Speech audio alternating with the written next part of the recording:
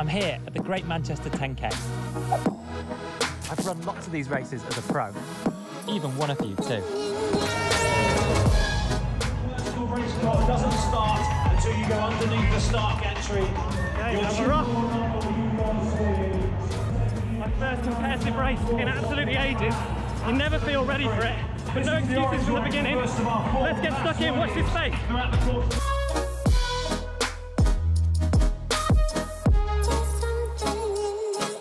I'm not used to starting with everyone else. Usually we get VIP treatment at the front.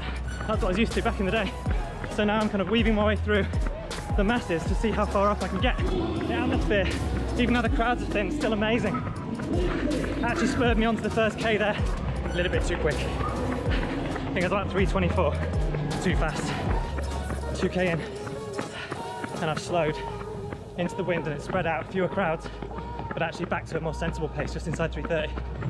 My wife's parting words of good luck were, this is your last race as a V35. Thanks very much, love. Really appreciate that. Yes, it's a running channel. It's a catch up then. Nice, what's your name? Danny. Danny, what are you going for today? Sub 40. Sub 40. Good luck with it. Nice one, mate.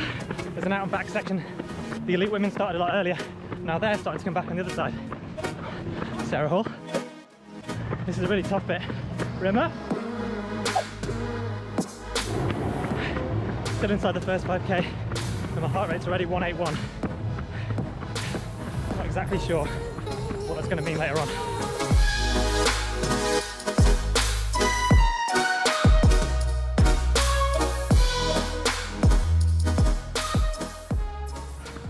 There's 20,000 people here today.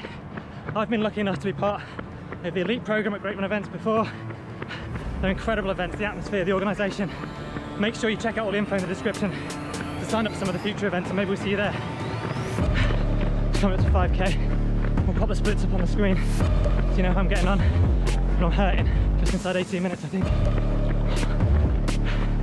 The heat's getting to me. My A goal was sub 36, but I can feel that sliding, especially because I've got to keep recording these.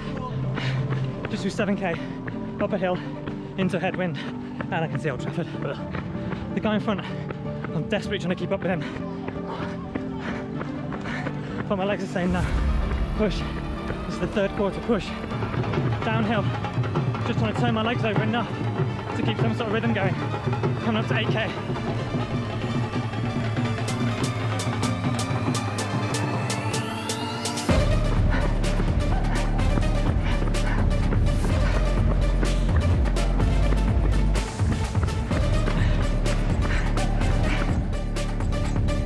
This is 9K. My tank is empty. Heart rate 188. 400 to go.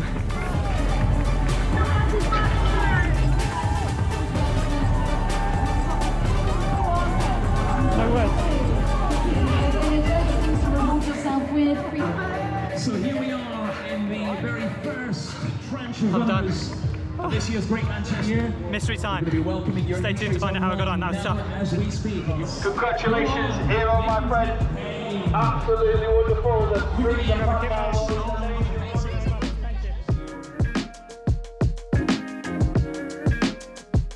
So you can hear the helicopters from the TV. Race t-shirt on the cool down to reflect after the 10K. And actually I'm pretty pleased. I was a bit silly if I'm honest. My A goal was way too ambitious, sub 36 minutes. And then I threw that out the window with my very early pacing.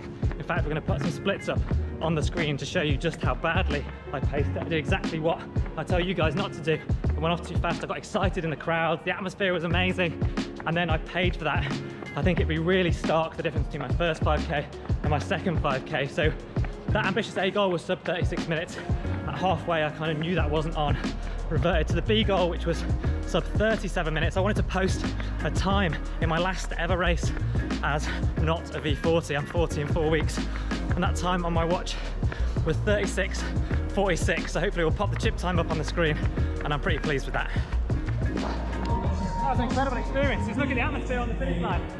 I want to come back. Am I going to see you at any events in the future? Have you got any challenges for me that you'd like to see me or anyone else at the running channel take on? Let us know in the comments. We'll see you next time.